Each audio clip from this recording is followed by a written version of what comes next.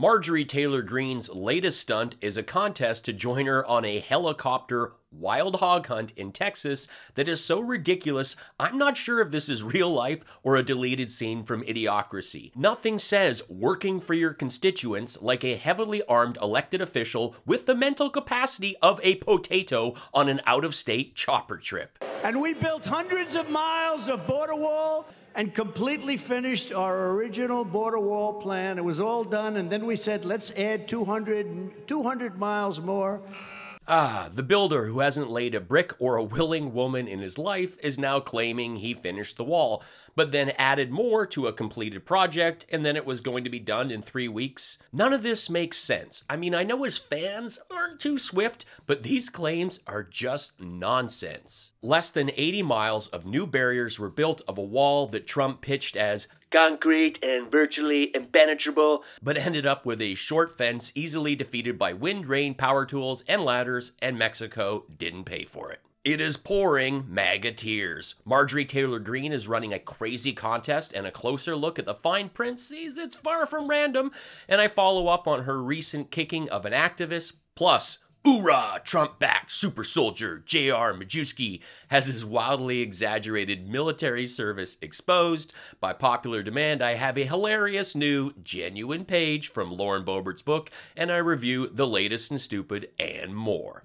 The cap teeth wannabe Scarface tweeted, OMG, Bring Back Mask is currently trending on Twitter. Guys, all of you mentally ill COVID freaks are more than welcome to voluntarily wear masks. No one is stopping you, but no more allowing your mental illness and irrational fears control the lives and behaviors of sane people. Naturally, I replied. Of course the guy who requires a tenor permanently up his decaying nose is losing it over face coverings. The thought of anything slowing down Diaper Don's runt spawn from accessing his daily dunce dust dosage is as scary as Kimberly's Pennywise makeup and MTG's bent spork feet.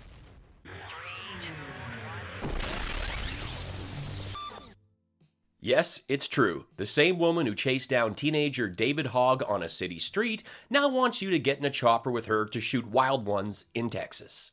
Even without the loaded guns, think of the noise. This is someone who scream whines every word, and now she's got to do it in a chopper.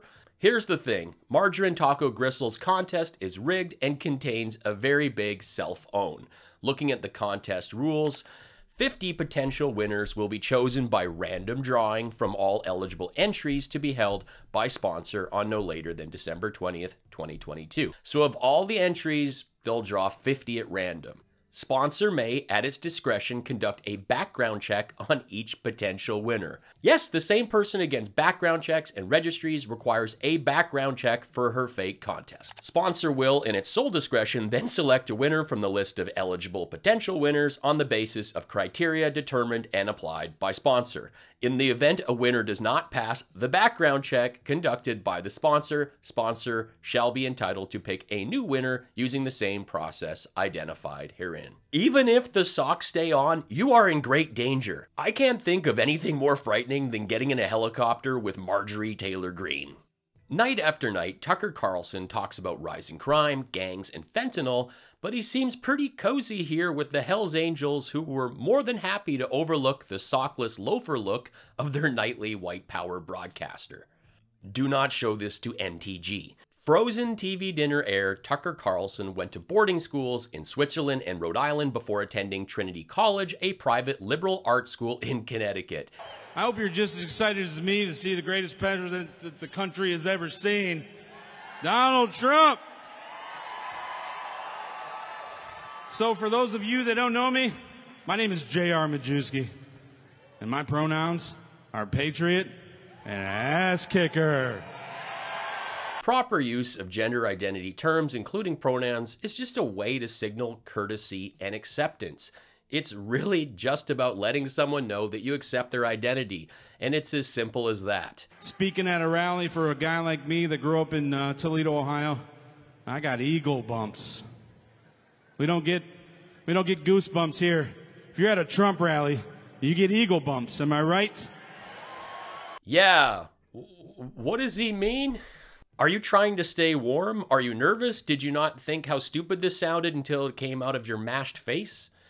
The GOP is jumping ship from J.R. Majewski because it's reported he may have definitely lied about his military service.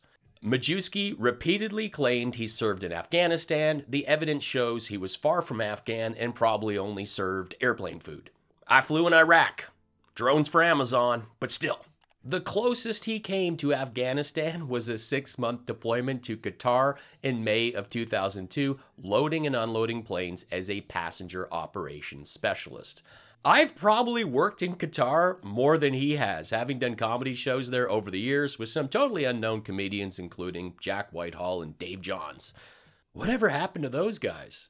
The National Republican Congressional Committee, which planned to spend roughly $1 million in support of Majewski, pulled the plug on his funding.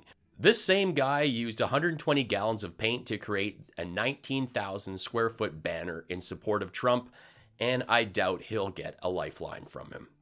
For those new to the show, I'm glad you found me. Thank you. For months, I've been reading a genuine page each week from Lauren Boebert's book. Today, we continue from where we left off as Lauren and her husband continue their elaborate plan to steal buns for their food stall. Let's get back to it. The Rice's container wouldn't fit up with us, so I helped Jason with the Y heave it in the bed of our truck. Clever as always, he used the tub of our marinating Newport smoked meat looking food as a stool to stick his ankle monitor safely in that magic China kibble. Even though they made a wonton killing off the money I gave them, I knew they'd make the call and the donut squad would be here in moments. I didn't buy them off, but I did buy us some time. I flipped the tailgate up, securing our product and my sweet hubs, who let me know, "What's taking you so long? Let's go, broad! Jeez!"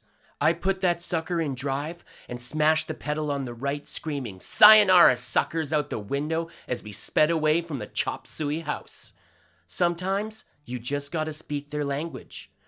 I was still in my old McDonald's costume, but we could not risk stealing the buns until we knew his ankle monitor was dry and I put the finishing touches on my disguise. Jason could not hear me back there, so I got out my cell and tried to text him, but it was super hard because I was doing like 90.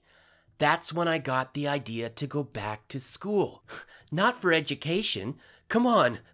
Lauren don't do school, but I did do the janitor once for a 6-pack. I know you're wondering, which one of you wildcats received the beer in that steamy broom closet transaction? But I'm not one to France kiss and tell.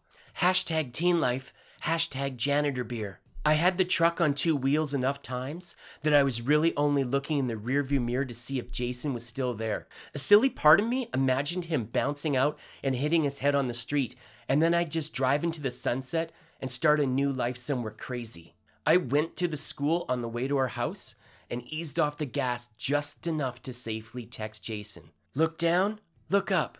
Look down, look up.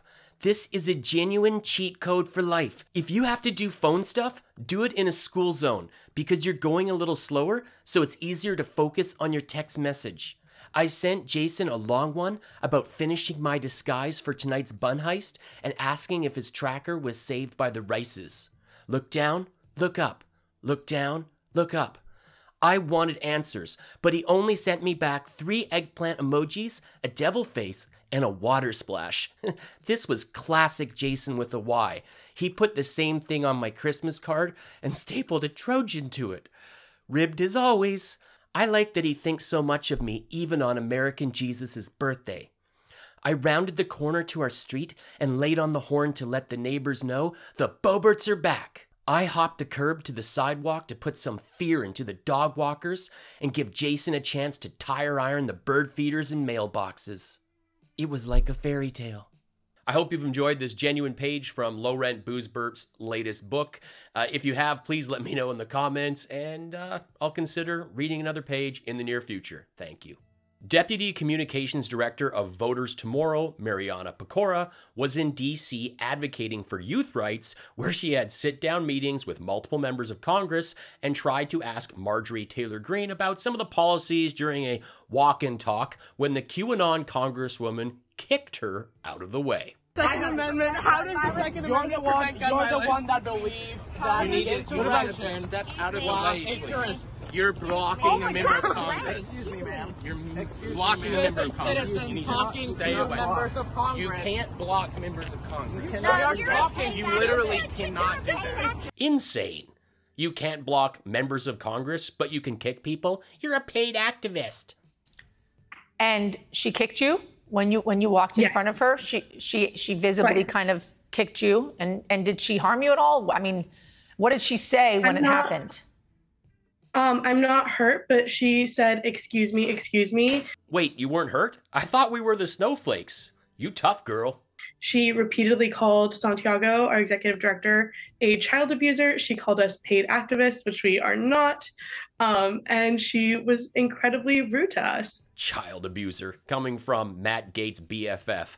MTG is just like Trump, a brainless loudmouth incapable of rational conversation. We met with over 70 other congressional offices, and nobody else was at all disrespectful to us. They took us seriously. They listened to what young people had to say. They wanted to pay attention to what we believe in.